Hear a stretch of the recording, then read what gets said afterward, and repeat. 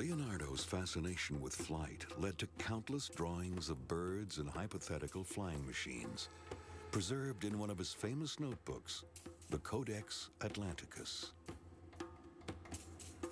Among them, one sketch appears like an amazing intuition: the parachute.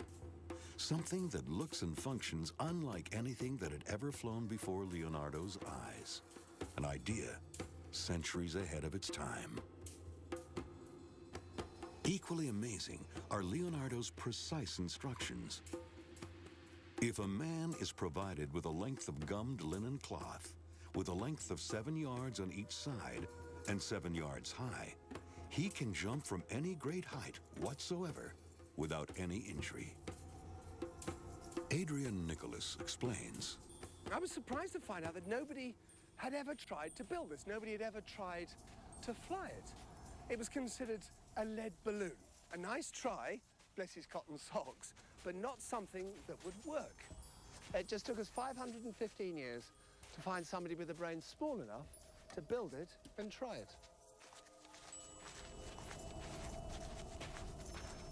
From the beginning, we consulted a lot of scientists and specialists in skydiving and parachutes manufacturers, and they all said, oh no, it won't work, no chance, it's gonna start spilling air back and forth, it's not going to work. Okay. But we thought, well, it would be worth a try anyway. It's too good to not try at least. That's it. 2 feet. Go on. Martin Kemp, an art history professor at Oxford, helped Katerina and Adrian interpret Leonardo's vision. Okay. And down with the pole. Oxford University gave us so much help and enthusiasm to try and see this through, to help us to build the parachute as authentically as possible, as close as possible to how Da Vinci would have made it. And then when we had Salford University take an interest and ask if they could come and use the parachute to test this new advanced forms of dynamic modelling. So where would you put a calibration board? How far away? Do you need to put a needle pins in for that? Click the camera to this corner over here. Critical ground tests are conducted the day before the experiment to minimize the risk to Adrian, who will be flying the parachute. Since no one knows exactly how Leonardo's parachute will perform, Adrian must be able to free himself and will be outfitted with a modern parachute as a backup. If Leonardo's chute fails and the 200-pound structure collapses around Adrian, he will have to rely on his own survival instinct and cunning to get out of it in time to open his own parachute. Scientists from Salford University created a computer model based on a preliminary experiment conducted by our team in South Africa that showed how sensitive to air turbulence the parachute would be. Cameras will record the movements of a pattern of black dots painted on one face of the canopy.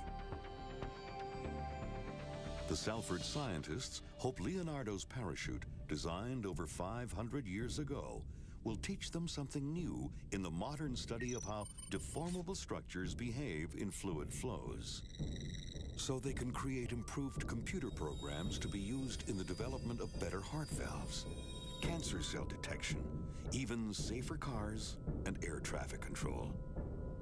In this way, the vision of Leonardo da Vinci is still helping to change the world.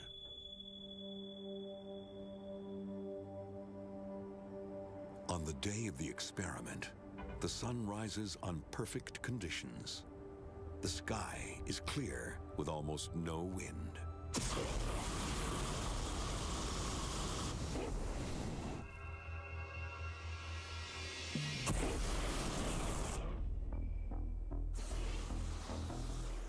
Air turbulence increases during the day, so the launch must take place quickly. Adrian knows perfectly well all that could play against him in this critical experiment. Katerina's built a beautiful parachute.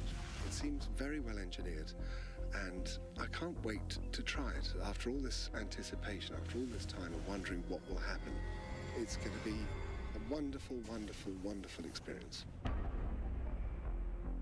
The greatest danger will be low to the ground. If Leonardo's parachute fails below 1,000 feet, Adrian won't have enough time to cut himself free and open his reserve chute. The experiment begins. 21st century skydivers and scientists, guided by a 15th century visionary. The divide of the ages bridged by a common bond, a willingness to risk everything from one's reputation to one's very life in pursuit of knowledge and progress.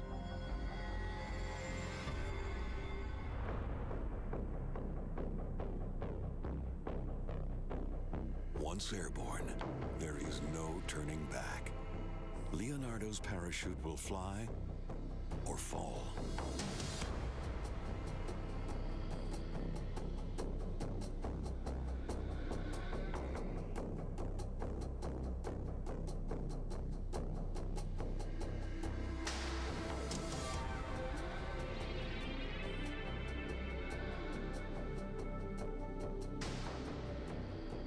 At 10,000 feet, Katerina gives the command to drop.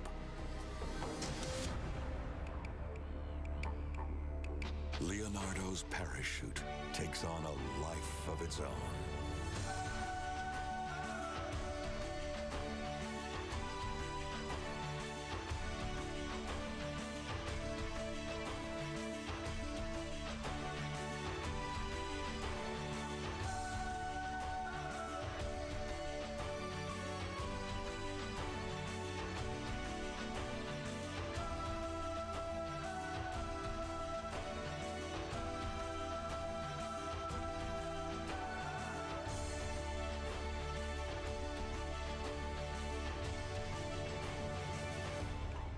Five centuries, 20 generations of doubt disappear in the desert air.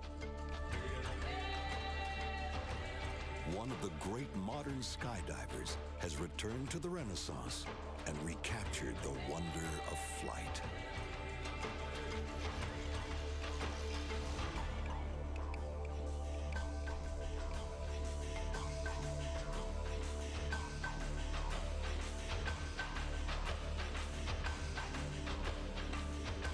At 1,800 feet, Adrian cuts away.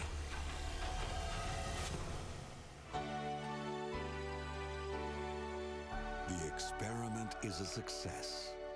The conclusion is inescapable. Simple yet extraordinary. Leonardo da Vinci was right.